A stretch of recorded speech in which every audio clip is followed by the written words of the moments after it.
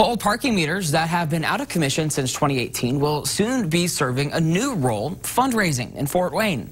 The Meters with a Mission initiative is a partnership between the City of Fort Wayne and Greater Fort Wayne, Inc. City Clerk Lana Kiesling says the city began to look for a way to repurpose old parking meters that are now outdated. With many local nonprofits having fundraising efforts halted because of the pandemic, Kiesling identified donating the meters to local businesses as a way to give back.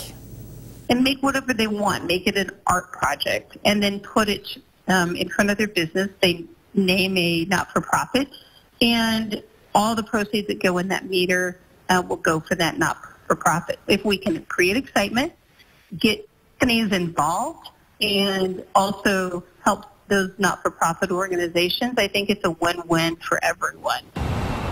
Kiesling says she expected to assign all 30 meters to local businesses by the end of today and for the initiative to run through the end of the year. Participating businesses are also being encouraged to match the donations collected by the meters.